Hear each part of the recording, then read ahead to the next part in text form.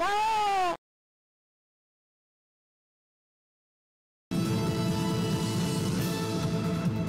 YouTube! Today I will be taking a look at some of the obscure arcade games that were released for Atomiswave. After the famous company SNK retired the Neo Geo MVS system, they chose Atomiswave as their next arcade system board that was made by Sammy Corporation. Sadly, while this system had popular games like King of Fighters, NeoWave, Guilty Gear X 1.5, XXX and Core, the system did not do very well compared to others, also due to the decline in popularity of the fighting games at that time, and many games are still obscure today.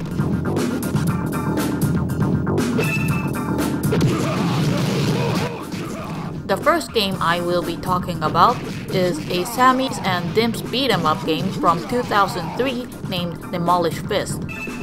I thought that with a name like that, it had to be really hardcore. What makes this game a little bit different from others to start with is that it's in 3D while most beat 'em ups tend to be in 2D. You can move freely on the stage and, you know, regular beat 'em up gameplay as expected.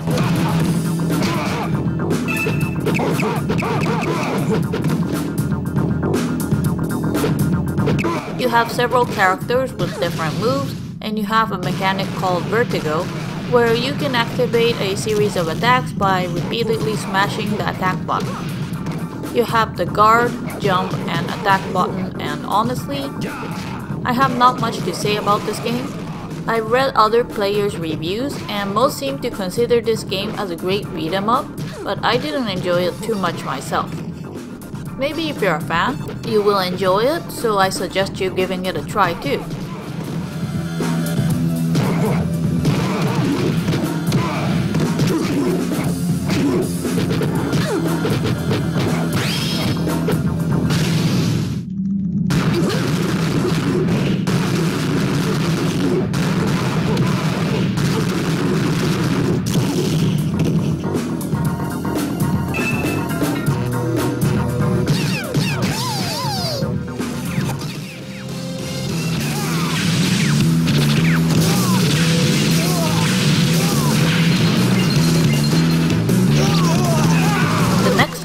Dolphin Blue is a run-and-gun game from Sammy that reminds me a lot of Metal Slug, with a bit of shmup mixed in. The player gets a different set of weapons as items in the game, like different types of guns and launchers, and also a knife that you can use in close combat. You also have a dolphin companion who will follow you, or you can even ride him in some parts of the stages. With the C button, you can activate an attack that you can charge up to 3 levels with the dolphin, and this is pretty powerful and useful since you can do big damage and even use it to evade enemy attacks. The gameplay, like I've mentioned, is similar to Metal Slug, but in some parts of the game where there are too many enemies on screen, it's hard to tell what's going on, which makes it a little bit hard to evade their attacks.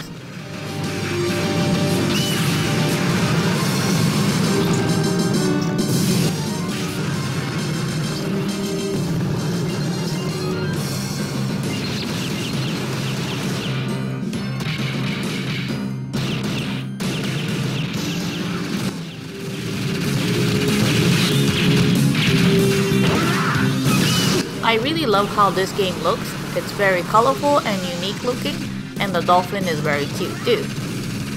I don't think it's too unique in the gameplay though, but I do think this is worth checking out.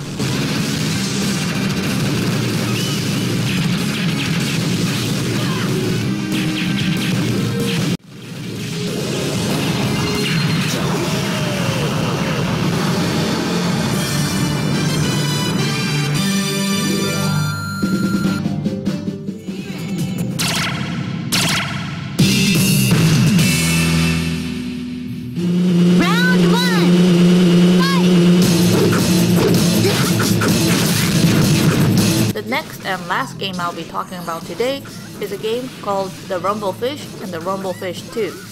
The game is developed by Dimps and released by Sammy. and it's a 2D fighting game that uses the SMA or smooth model animation that makes 2D sprites appear to move smoother and 3D like.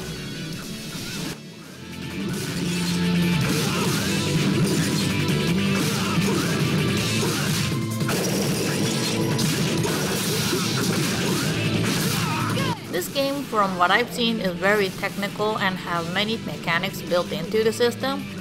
But the biggest difference from other fighting games is that when you keep receiving damage on one part of your body, your character's clothes break, and while in most cases only the graphics of the character change, some characters can activate different moves depending on the parts that are broken or not.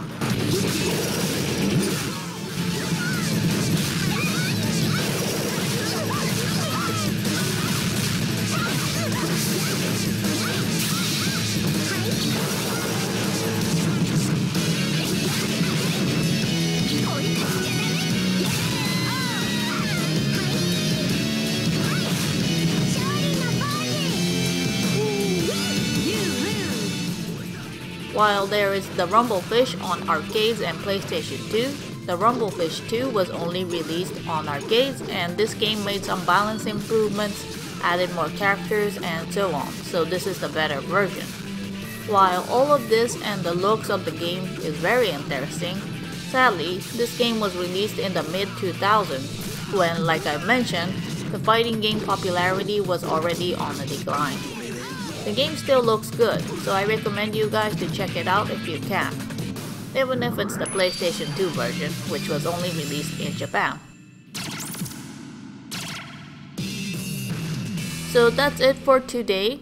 I really enjoyed looking at different arcade games that was mostly released only in Japan, and especially fighting games because I really like fighting games, although I'm not good at them. But as you know, it's very hard to come by a good arcade center or game center where you can play all these games, so I have to rely on emulation.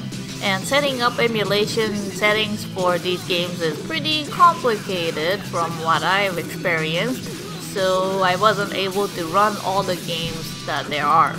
I'll still keep working on them, and hopefully I'll talk about more of them in the near future. Thank you very much for watching. Like, comment, and subscribe if you haven't already. And I hope you guys have a wonderful day. Bye bye.